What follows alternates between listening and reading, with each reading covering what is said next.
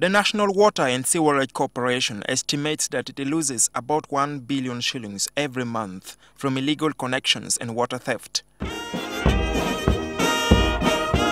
As part of its attempt to change the trend, the corporation has formed a water loss prevention unit, WALOPU, in conjunction with the police. The unit that was launched today by State Minister for Environment, Flavia Munaba, is aimed at reducing this trend through vigorous enforcement by the police. And considering that we are billing about 12 to 13 billion in Kapara, that's what we are realizing as revenue. It means we are losing about 1 billion in non-revenue water.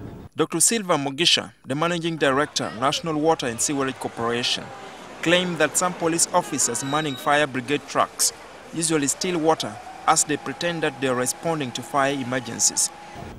So, but you can imagine, this money we are losing, if it was available, would have more capacity to reach those who are not getting sufficient services, would have more capacity to expand our sewerage network. But the Assistant Inspector General of Police, Godfrey Bangerana, pledged the force's commitment to prosecute those caught.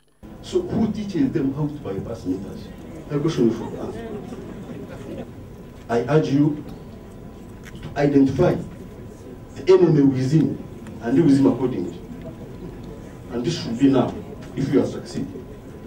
The National Water and Sewerage Corporation hopes that ending the water loss will help it to concentrate on its countrywide expansion drive that has seen it reach up to 66 towns. It also intends to extend 908 kilometers of pipe water and 31 kilometers of sewage line in the country in the 2014-2015 financial year.